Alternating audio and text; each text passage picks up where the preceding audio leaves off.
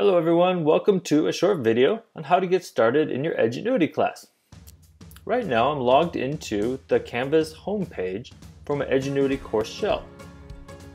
In the homepage, I can find out my class name, my teacher's name, their email, their phone number, in case I want to contact them, some information about the class, their online Zoom meeting times, and the link to their online Zoom classroom.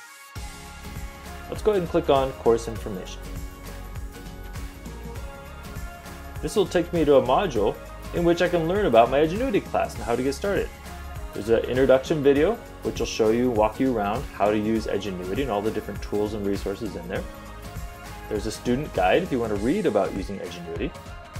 There's a short video on how to pace yourself, a short video on how to review your work and know how well you're doing in the class, a student code of conduct, and then an end of survey that we would like you to finish when you are all done.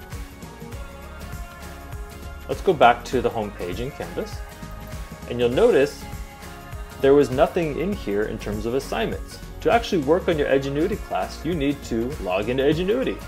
To do that, you can go to the Edgenuity login page by clicking this button right here in the menu, or you can go through the clever login portal that you use to start to get to all your classes. Hopefully this helps you get started and know where to go and get some resources for your Edgenuity class. We look forward to working with you and hope you enjoy working in Edgenuity.